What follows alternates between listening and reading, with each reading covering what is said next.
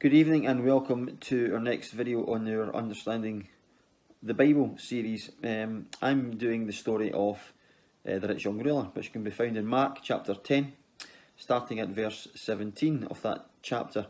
And if you want to read it, you can do so.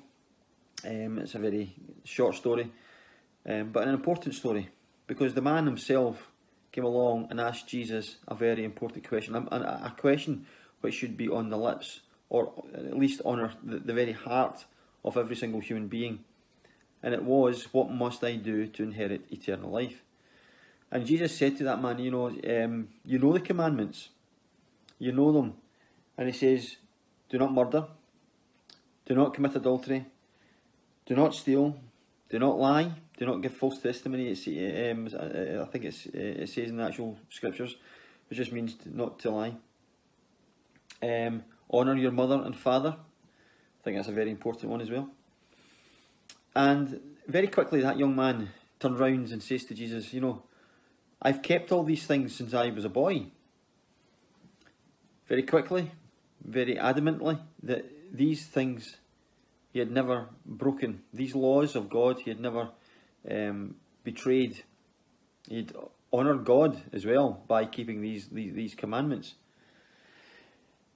But Jesus, with compassion, with love, looked at that young man and said, you're still lacking one thing. And you would imagine that young man was wondering, what more can I do? I've never murdered. I've never committed adultery. I don't lie. I don't steal. I respect my parents. I do what they ask me to do when they ask me to do it.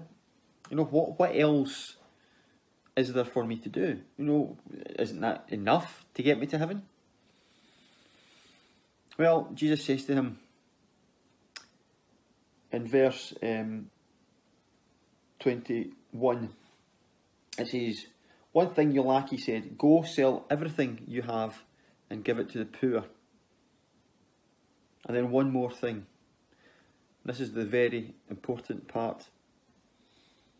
It says, then come, follow me. But the young man heard this, and the little wheels in his head must have been going round about. And he realised how much wealth he had, the property he had, perhaps livestock, perhaps even servants and slaves. And he was realising just how much he was giving up. And, his heart sank. And in verse 22, it said that at this the man's face fell. His heart must have ached at that statement, because it says he went away sad because he had great wealth. He wasn't prepared to give up that wealth. Now, you're probably wondering, you've maybe heard some of these videos before, and about how to get saved, how to become a Christian. And perhaps you've never heard this one before, of giving up your wealth, giving money in order to get saved. Well, this isn't what this verse is about. Let's be honest about that. This isn't that the young man hadn't to give up his wealth in order to get saved. This wealth can never ever get you to heaven. It was the second part of that statement from Jesus that was the important part. Then follow me. It was the act of obedience, it was the act of trust in Jesus that would have saved him, that would have gained him the inheritance of eternal life that he so much wanted.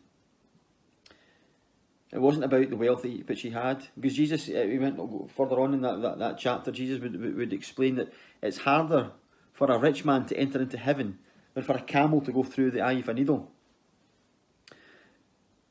And at that statement, when Jesus said that statement, his disciples says, well, who then can be saved?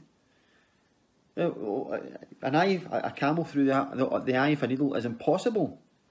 But Jesus said, with God, all things are possible. But how is it possible? What must we do to inherit eternal life? What have we to do? Well, it's very simple. In Romans chapter 10 and verse 9, it says, confess with your mouth the Lord Jesus and believe in your heart that God hath raised him from the dead, and thou shalt be saved. In John chapter 3 in verse 16 he says, "For God so loved the world that he gave his only begotten Son, that whosoever believes in him shall have eternal life." And then it also goes on, it says, "For by grace you have been saved through faith, and that not of yourselves. It is the gift of God. It is not by works, lest any man should boast." And that young man, if he had to give up his wealth in order to get to heaven, imagine the scenario, standing next to a stranger in heaven.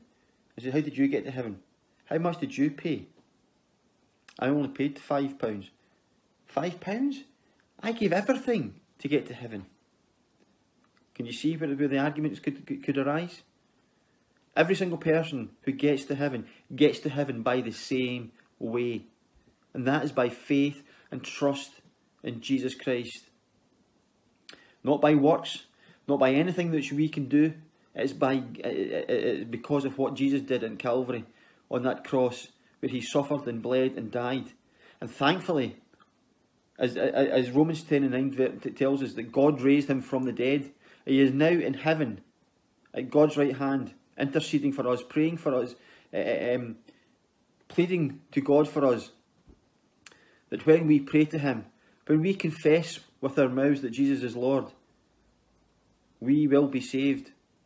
Because we have a mediator, we have an advocate in heaven, the man Christ Jesus, who is pleading our case for us. And by placing our faith and our trust in Jesus, we are guaranteed that place in heaven. Not by the money which we have in our pocket, not by the great wealth which we possess, not by how much livestock we might have, how much land we own.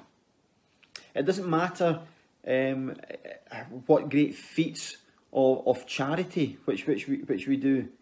You know, by dedicating our lives to the orphans of Africa, or to the famine relief throughout the world. No amount of good things that we can do, no amount of keeping all the 10 Commandments can get us to heaven, because no man can keep all the 10 Commandments. No man can keep God's law perfectly except Christ Jesus. And that's why he came, that's why he was born, that he can demonstrate that it is possible. But unfortunately for us, because we are human, because we are just mere mortals and sinners, we can't keep them. Jesus Christ was perfect. He was God manifest in flesh. And he came down here to demonstrate to us that it was possible to keep the law. It was possible to fulfill God's standard. But unfortunately for us, we aren't able to do that. But Jesus was. He was able to do it, and that's why he became that sacrifice for us in Calvary. That he was able to pay the price because he was perfect. He had kept all that law. And he sacrificed himself on that cross of Calvary for us. So that when we ask the question, what must I do to inherit eternal life? We have the answer. Believe, confess with your mouth the Lord Jesus, and believe in your heart that God hath raised him from the dead, and thou shalt be saved. That's all we have to do. We don't have to give up our wealth. We don't have to climb Mount Everest. We don't have to give up our work and work for a charity. Nothing except place our faith and our trust in Jesus Christ. That young man, that's all he had to do. Even if he gave all his money away, it was the act of obedience, it was the act of faith and trust that the future was in Jesus' hands. It was in God's hands. But he couldn't place that trust and that faith in Jesus. He placed it in his wealth, and he walked away sorrowful. He walked away sad because he wasn't saved. He hadn't gained eternal life. Now what are you going to do? Are you going to place your trust in Jesus Christ? Are you going to trust him that with the future, with eternity? I please pray that you do, and I beg with you that you do. And I pray that you won't do what the young man did and reject the call that Jesus said, "Come, follow me." Because that's what Jesus wants you to do. He wants you to follow him. He wants you to place your trust in him and your love and your faith in him.